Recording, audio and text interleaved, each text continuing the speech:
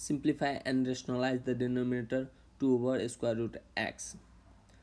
To make the denominator rational number, we need to remove the radical sign square root from the denominator. And to remove the square root from the denominator, we have to multiply both numerator and denominator with square root x, which help us to give us perfect square root x at the denominator. Then we get 2 times square root x over square root x square. Then we have 2 times square root x over x, and this is our final answer.